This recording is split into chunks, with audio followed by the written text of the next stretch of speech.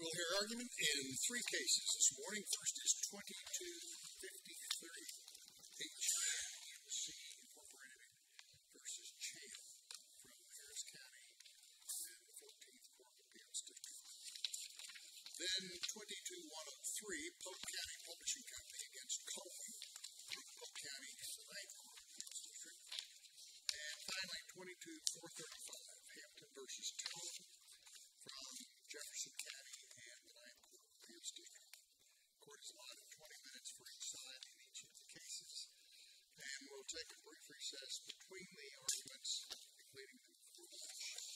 The arguments are being webcast live this morning and will be available in the court's archives later today. We're ready for argument in 2253. May it please the court, Mr. Young will present argument for the petitioners. Petitioners have reserved 5 minutes for rebuttal.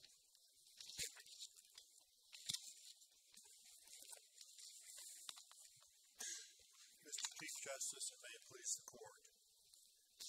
The briefing in this case presents the detailed theoretical reasoning why a categorical approach to the question of duty is the correct legal approach, and why the Court of Appeals erred in analyzing the duty question by writing on a blank slate. This morning I want to step back a little bit from that analysis to put the issue in perspective. Every day we go about our daily lives, and we encounter situations not of our own making that present a danger to others. Sometimes we choose to intervene, sometimes we do not.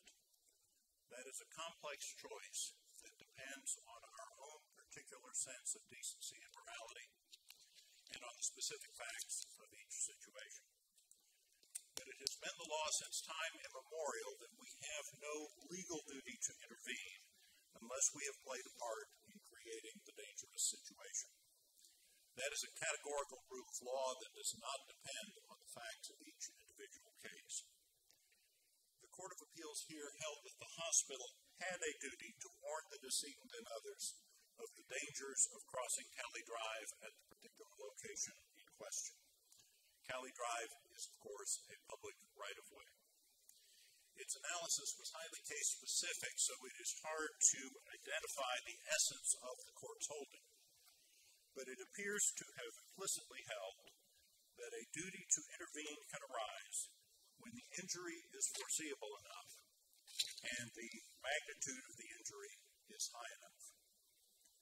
Here there is no question that the hospital foresaw, much earlier than anyone else, that there was a significant risk of pedestrian injury from encounters with vehicles on Cali Drive.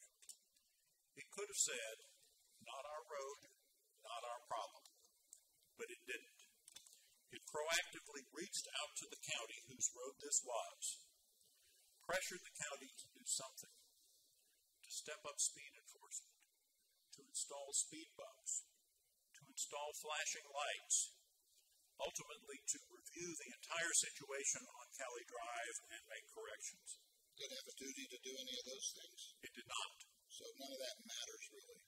Well, it matters in explaining what was thrown back in the hospital's face at the trial court and Court of Appeals. I mean, assuming there was a duty of some sort, then all that evidence you just described is relevant to whether they breached the duty. That's correct. We're being urged here to hold there was no duty at all, that the hospital could have done absolutely nothing about the foreseeable known grave danger, and your client would still win. That is correct. The reason I bring it up is that the fact that the hospital did all of these things was relied upon by the Court of Appeals in support of its holding that under the circumstances there was a duty. Did it not assume a duty by doing those things? If it did, it carried out that duty. There was no evidence that the hospital failed to sufficiently engage the county. So that, again, goes to breach, not whether there was a duty. That's correct. But does the fact that they did all those things, certainly the fact that they did all those things, demonstrates that they recognized the foreseeable grave risk. That's correct. And that they felt some obligation, maybe near moral or whatever, to address it.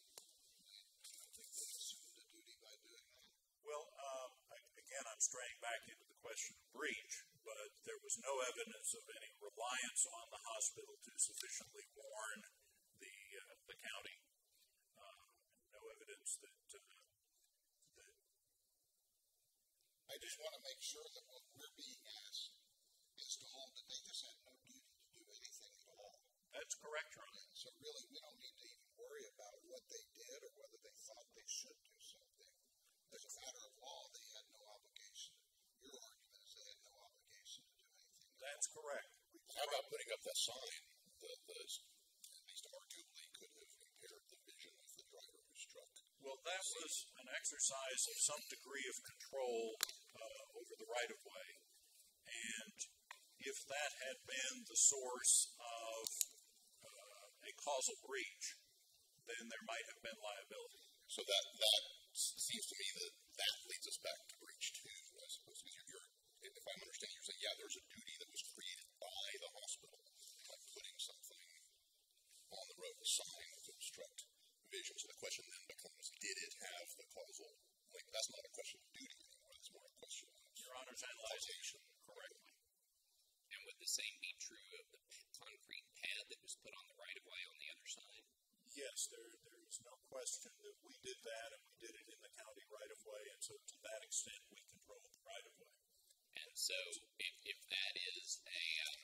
that's an assumption of actual control over the right-of-way, which is one of the exceptions that the Court of Appeals identified, then wouldn't the question be, did I contribute to cause it or not, rather than a causation question rather than a duty question? That's correct. So whether they had a duty to address any risk created by the sign or the concrete pad, whether or not they had a duty to do that, your position is it did not create any duty beyond that to warn or anything else. Well, conceivably, if I place a sign in the public right-of-way, I might possibly have a duty to warn someone that that sign is there. I think for the motorist exiting. There may be dangers behind the sign that you can't see. Right. Be careful coming out of this parking lot or something like that. Our point on both the pad and the signs is not that there was no duty at all with respect to those. It was that they have nothing to do with the facts of this case and the causation of the incident. But then your next point is, beyond that limited duty, there was no duty. Exactly. We all probably learned in law school the hypothetical of the passerby who sees someone drowning in a public lake or public river. And there's no duty in that situation. And that is not dependent on the particular facts. I could be an Olympic swimmer. I could have nothing better to do that day. I could have written to the county 12 times about prior incidents where people nearly drowned. And I would still have no duty. It might be morally repugnant if I didn't intervene.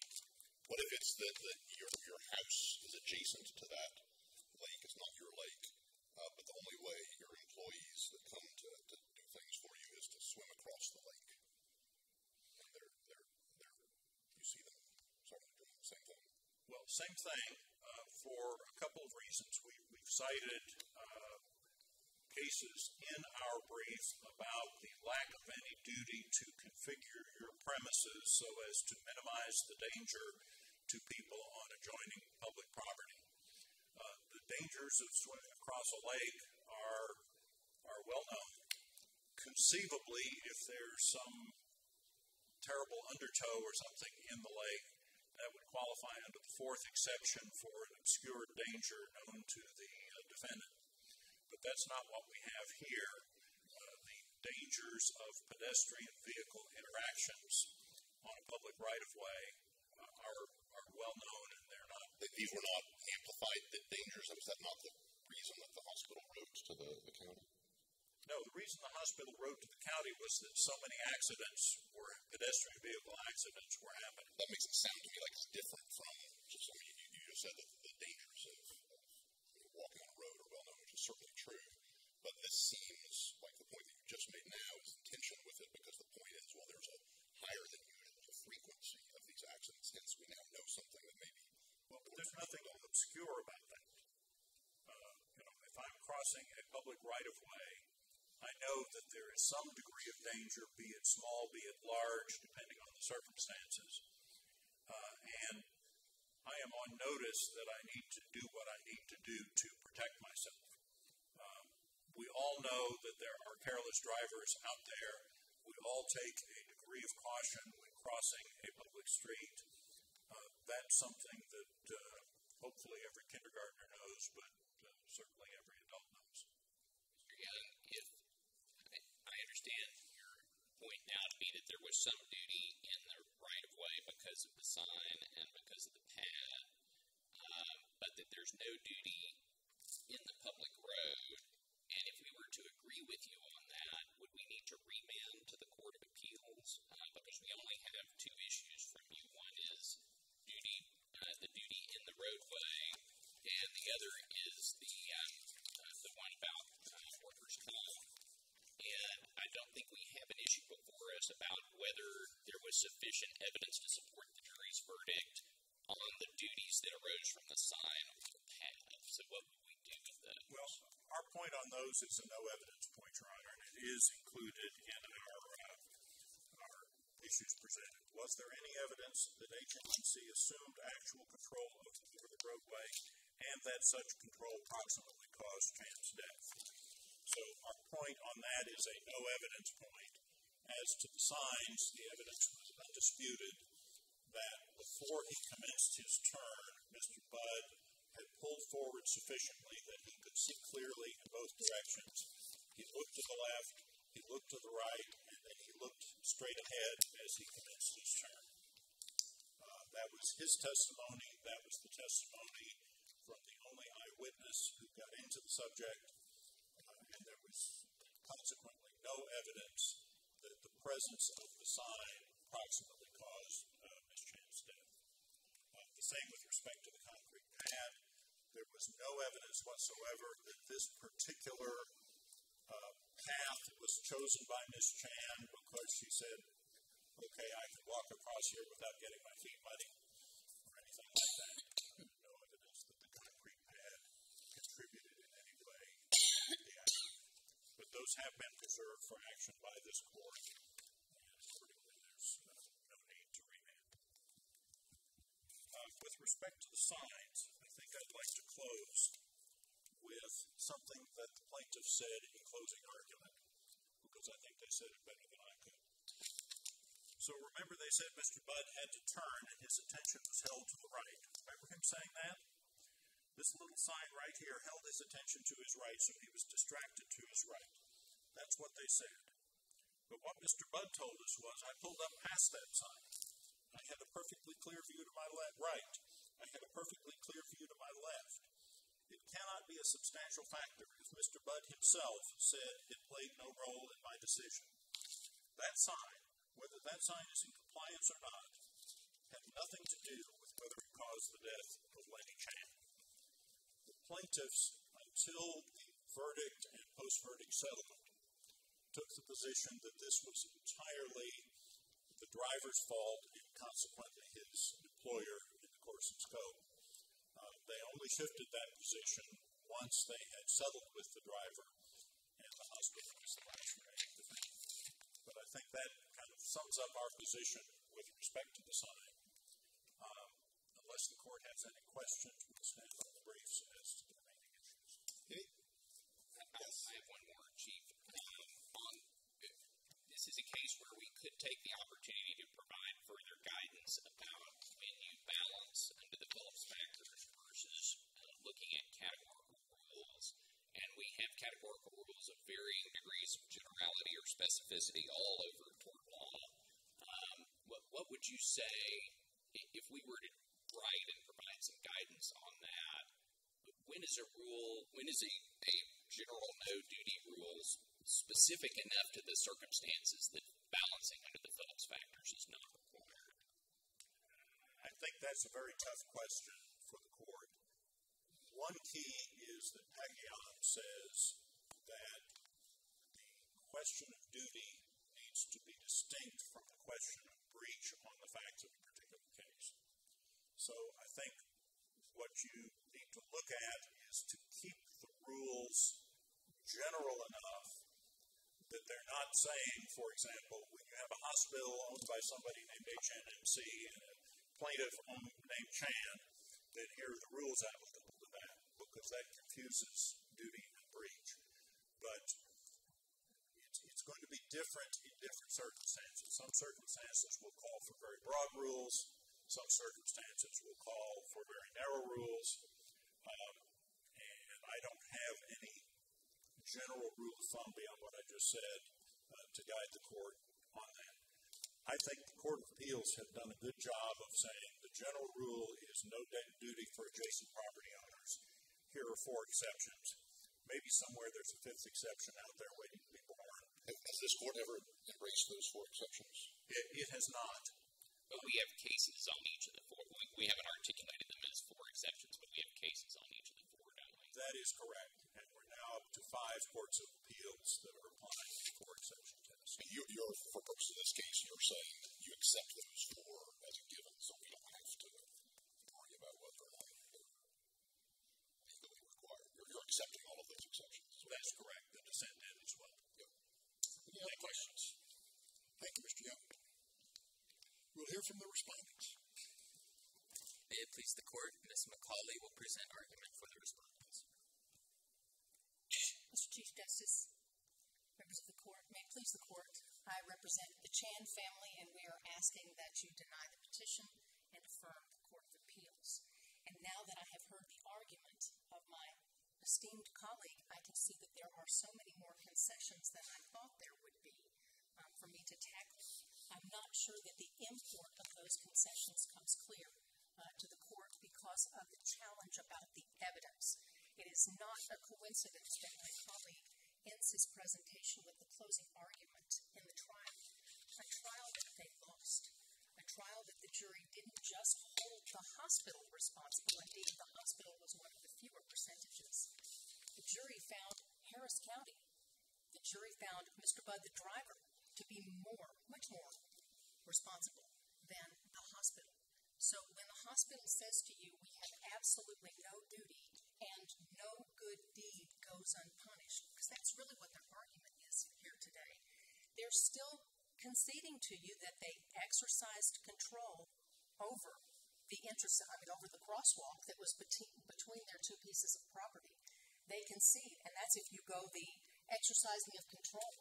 They tell you that exercising control isn't enough here because the concrete pad or the signs didn't have anything to do with this case. They're making that argument to you even though there was expert testimony at the trial that in fact it did. It made a difference. Mr. Budd's testimony, and I don't mean to be into these weeds because the important part here is that the foreseeability that is demonstrated by the letters that the hospital sent to the county shows the court very clearly what the hazard was, what the risk was. The risk wasn't that someone like Mr. Budd would be reckless or that he would break the rules. But the letters, I thought, were not saying the risk from the concrete pad or the risk from the sign. It was the more general risk of this is just a busy street, and that is not something, I don't think that you're saying, maybe you are, that the hospital exercised control over that. I actually am saying that they did, and I would embellish on actually the way that the court has presented it. What their letter said was that the risk was that the configuration of the crosswalk and the busyness and the cars coming out and the pedestrians crossing was a conflation of confusion. Because, for example, when Mr. Budd, when counsel says Mr. Budd, he inched out so that he could see his way, well, sure, he might have been able to see left and right at that point after he inched out, but the problem is you still have pedestrians, and he's having to focus on looking left and right around a sign, and those pedestrians have been encouraged to cross at that abandoned crosswalk because of the concrete pad. All of these. Is there evidence that she was in the crosswalk, the abandoned crosswalk? Yes, Your Honor. I thought from the diagram that was in the record, she was to the left of what used to be the crosswalk as she was walking across the street. It's an interesting point you make, Your Honor, because it is when you come out of the hospital, you then have to skew if you want to hit the crosswalk. But the concrete pad and the old markings of the crosswalk give the impression that walking across is appropriate. But when you leave the hospital and you go across there at the abandoned crosswalk right next to it, you are going to the parking lot also owned by the hospital where there's no pedestrian gate. So the pedestrians crossing from the staircase that goes down into nothing into the parking lot, they have to go around the cars. So it's a funnel. I've used the word. It's a funnel straight across, even if their footsteps are not exactly on the crosswalk, because the photographs do show it's sort of skewed the way you have to do it. But what the hospital said is that those things put together, the pedestrians are still going that way. And the busyness of the intersection, it's the most busy street in the medical center, according to the hospital. All of those things put together, they have identified that as an unacceptable risk, a hazard that puts the pedestrians at risk, and it needs to be fixed. They didn't just identify the hazard, though. And again, my esteemed counsel has conceded most of the Phillips factors, frankly. The magnitude do you agree, counsel, do you agree that the background rule is that there's no duty on the property owner to make an adjoining street safe? Couldn't agree more. And so if that is the background rule, and if what you're arguing is that the hospital's knowledge of and concern about the danger on the street gives rise to liability, I'm afraid that if we say that's how this works, that now lawyers will then advise people, don't think about it, don't write that letter, don't do anything to make it safer, because then the courts are going to say, now that you've done a little bit to make it safer, you didn't do enough, and so you've got to pay for the accidents. And so we're incentivizing people to just cover their eyes and do nothing to the danger next door, because that's the only way they can rest in the background rule. I understand the concern, and that's exactly what my colleague is saying when he compares the bystander to a good Samaritan. And I've given a great deal of thought to what I perceived would be the question: what if the hospital did absolutely nothing here? What if they did absolutely nothing? We know they didn't do that. But I can almost agree with my colleague that if they did nothing, they would have had no duty, except one of the four exceptions isn't related to what he's describing to you. If you have the property owner, if you're a good Samaritan let me back up. If you're a bystander, you're going to have no responsibility, no matter how much knowledge you have, off your property. But what one of the exceptions tells us is that you will nonetheless have responsibility if you know of an obscured hazard in the ingress and egress of your property. It is the obscured danger. And their letters say everything for us. Their letters tell us that the danger of the busyness of the intersection of the pedestrians coming at the cars is obscured. Told the county, these folks don't understand how dangerous it is. We keep having accidents. Nothing is changing. Obscured means that people don't reach the conclusion. I thought obscured might have meant something more, but they actually can't see it, but there's nothing for those hidden from view. That's true. I don't see anything in the cases that tell me obscured. Let me back up and say it this way. What your balancing test would tell us is that the obscured looks a lot like superior knowledge.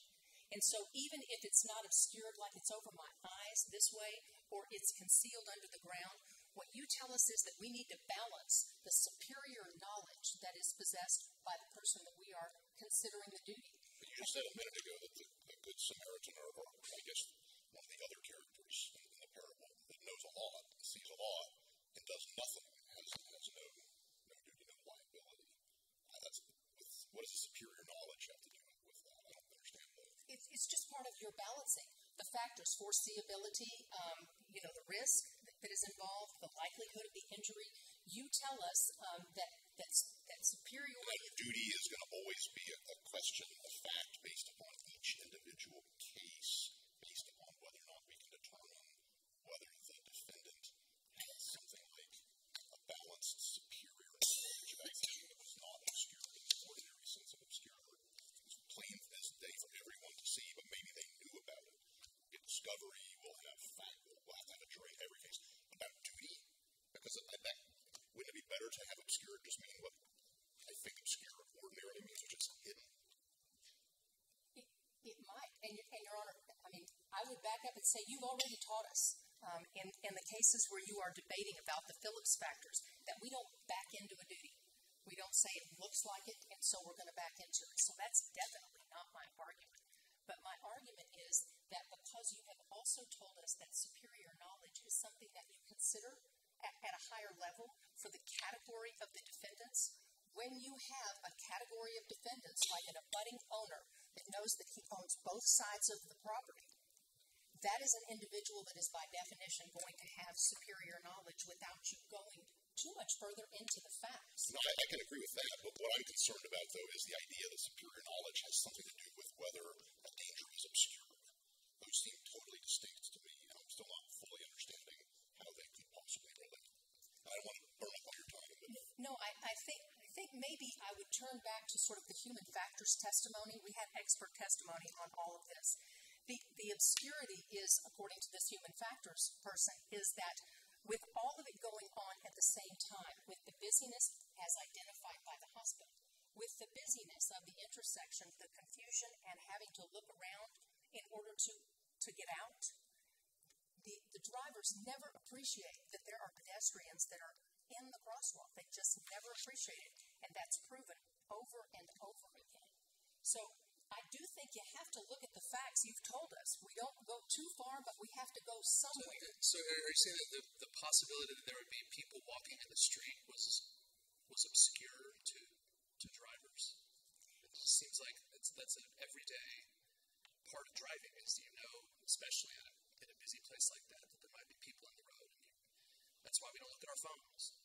It's just it's daily life. It's not obscure to drivers. It doesn't seem to me. I agree with you. I do not think it is obscure that there are pedestrians there. But what the hospital said is that it is obscured. It is not something that is appreciated. It is known to us, but nobody else, that when you have the pedestrians and the drivers coming together in the way that they are, coming out of the parking lot and with the crosswalk, they do not appreciate. It's very much like if you think of the 14th Court case, Golden Villa. In the Golden Villa case, there was knowledge that the individual who was impaired had a tendency to wander. And you will remember the case because that was considered under your Krause adoption of 368. It was considered to be when the woman wandered into the road, that was something that was a landowner's duty to pull back, and they did not do it. So they had knowledge, and nevertheless, they allowed the woman to be in the intersection, and she caused the injury. What my colleagues are trying to tell you is that if you construe your Krause decision, if you stick with your Krause decision, then it is going to open floodgates. And yet, you've had that Krause in place since 1981. You had Atchison in place since 1945. There's not been a floodgate opening. They can't give you the hue and cry for why you need to abandon the notion that there's a general rule.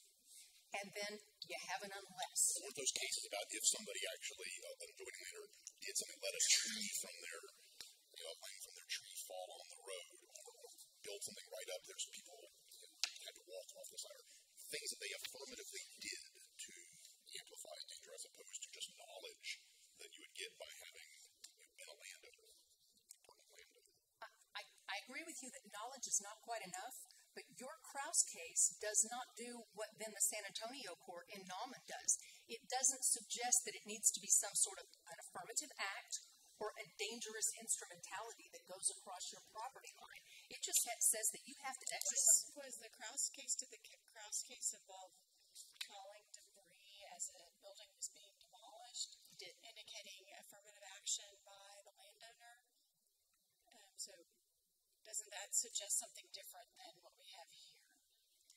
I'm not sure that it does, because in the facts of the case, I guess you could say they were taking affirmative action by demolishing the building, but the actual act of negligence had to do with the way they were doing it. They failed to do it in the proper way. But I guess my point further would be, I'm not suggesting that Krause is the way that you analyze every single case on the facts. What I'm saying is that you have already decided that there is an exception. There's an exception to the general rule that a property owner owes no duty across its property.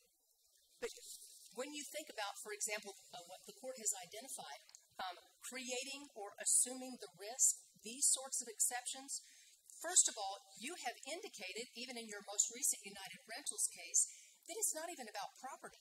If you create the risk, it doesn't matter whether you own property or not. Well, isn't that part of the problem here is that this was submitted only as a negligent activity case, and I realize that's not disputed, but a lot of these are premises liability duty cases. They're not negligent activity duty cases. Some of them are, and some of them aren't. The Krause case was a negligent activity case, not a premises case, and the assumption of the duty cases are negligent activity cases. So does that help us some? For example, in parsing this out, and I understand, again, the posture in which the case comes to us, but does that help us in understanding the scope of some of these rules and exceptions to say, well, this one is premises and this one is negligent activity? That's a great question. I'm not sure that it does. I think you would still have the limit. Let me back up. I'm not sure that it does at all, because I believe the way that Krause has been written based on Section 368, I believe it identifies that your duty as a landowner, when the injury occurs off of your property, that is going to be reasonable care not to have created a hazard with your activities on your property.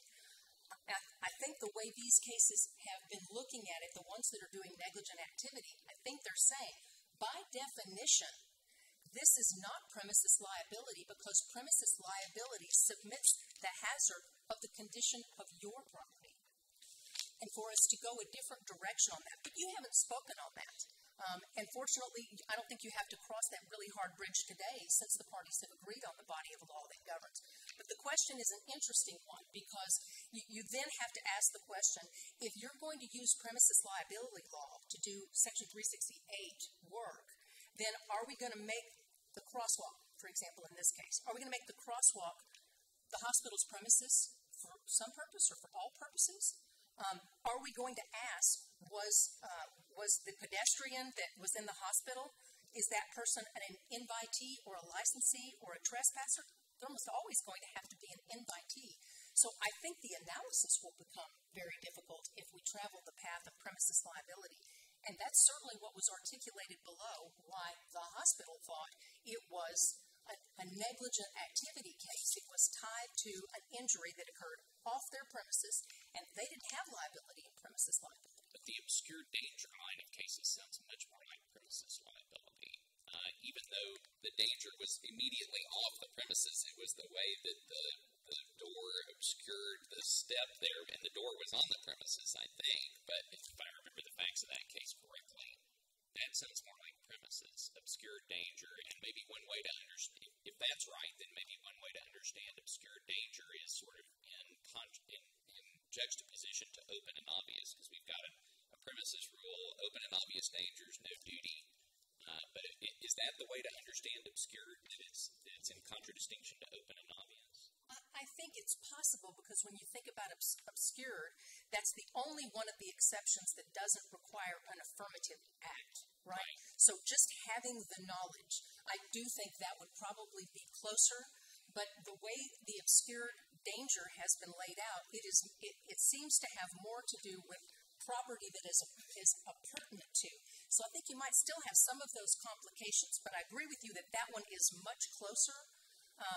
But the the cases on obscured seem to extend that duty, that premises liability duty, into general negligence because it's a pertinent property not concerning the condition of the property. So I think that would still be a very difficult analysis. I want to explain that the Phillips factors, I know there's a bit of question about whether or not the Phillips factors should inform a duty like this, but I do think the court in Menendez has recently told us that's what we want to do, is we want to get a general category, which is what Section 368 is. It's that duty, exception to the general rule, the unless, for creating a hazard off of your property. And then we need to look more carefully at the very specific duty that is engaged in the case. So this one is a completely unique case for you because it does have the hospital owning the property on both sides. They're an abutting property owner for both sides. And so that is a unique duty that we are asking the court to craft. And it's an easier duty than for them to say that the sky is falling, to say that a landowner now has an affirmative duty to act. Not saying that. I think in your Otis case, it's a little different, but I think in your Otis case, that sort of taking your breath is what was going on there. The employee was intoxicated, the employer knew that the employee was intoxicated, and knowing that was not enough. The act was sending the employee home in a car. So if the hospital did not own property on one side or the other, you think it would be a very different case? Your Honor, I see that my time is about to expire. May I? Thank you, Your Honor. I do think it would be a slightly different case because I think the fact that they are sort of an abutting property owner squared gives them so much more control over that intersection. It also gives them control over funneling people in that direction. It's unlike then the Habayashi case. It's unlike almost all of the ingress and egress cases where there was no reason to know about the hazards that might be created by a truck driver driving out or something like that. But even in the Hayabashi case with the barbecue joint on one side, it was a central point of the decision in that case that they didn't own the parking lot on the other side. It just gives a different twist for assuming duties and control when you operate in that intersection in the way that they did. When you identify the hazard and you have foreseen it, you become responsible for it. You have a duty to continue with what you're doing, follow through, get that action plan done. Thank you, Your Honors. Any other questions? Thank you, Mr. McCollum. Thank you. Mr. Gill, you have 5 minutes. May it please the court, I want to start with the superior knowledge versus obscure danger question. My learned colleague, I believe, has overspoken when she said that the letters to the county said these folks don't understand concepts to that effect. The letters don't say that. The letters say we keep having incidents here. Please do something. That indicates superior knowledge by the hospital as compared to the county sitting in their county office building downtown. It does not indicate superior knowledge as compared to the pedestrians and vehicles using Kelly Drive. Does it indicate that an unappreciable hazard exists as opposed to an ordinary hazard? Not on its face, Your Honor, certainly. All it says is we keep having this problem. This is a life safety issue. Please do something. Please do this. Please do that. Please do that. In any event, we agree with Justice Young that obscure danger is a very different concept from superior knowledge. It is absolutely not sufficient that the adjoining property owner has superior knowledge of dangers on the adjoining property. A lot of the cases cited in our brief would be wrongly decided if that were the test. Is it more like not open and obvious in the sense of obscured in that sense? Well, I think there's middle ground. I think there can be an open and obvious danger. There can be a danger that is there and can be perceived. And then there can be a danger that is so obscured that it is not possible to find out about it with reasonable effort. Second, I want to turn to the supposed expert testimony that the signs were a cause of the accident. It all depended, there was no video of the accident, it all depended on exactly how the accident sequence happened, and we had two eyewitnesses to that. The experts therefore had to make various assumptions, and the expert testimony was that once you moved, that if you stopped within the hospital parking lot, you could not see to the right. But once you moved forward with your nose into the street, then you could have a clear view to the left and the right. The expert testimony was that the vehicle had done that when the turn began. And consequently, and Mr. Budd said, I looked to my left, I looked to my right, and then as I pulled forward, I looked ahead of me, and I did not see Ms. Chan until I heard the thump. So that was the testimony. Obviously, expert testimony that is at odds with the established facts doesn't prove anything. But even the experts in this case said it would be possible to do what Mr. Budd said he did, and if you did so, you'd have a clear view to the left and to the right. Justice Busby, in answer to your question, the evidence was in dispute over whether this occurred in the crosswalk or not. One of the witnesses said we walked straight across. The other one seemed to suggest we started out straight across and drifted over to the crosswalk. There was a lot of confusion and conflicting testimony on that point, so we don't know exactly where the collision occurred. Finally, I want to address this issue of the hospital as the property owner on both sides. If you think about it, a rule doesn't make a great deal of sense to say that if A owns the left side and B owns the right side, then neither A nor B have any duty at all. But if A owns both sides, then a duty arises. What happens if the hospital then conveys the parking lot to HNMC Parking Lot Incorporated? Does that change the duty rule? Or even if it's the Acme Parking Company's parking lot across the street, that gives the adjoining property owners no greater control over the street than they otherwise would have. Well, they're not actually adjoining property owners, right? Because the county owns the street. The county owns the street. Well, they're adjoining the county road. Right, but they're not adjoining each other. That's correct. The evidence is undisputed that the hospital had no control over the crosswalk. It could not have restriped the crosswalk, removed the crosswalk, or done anything with respect to it. My time is expired. Any other questions?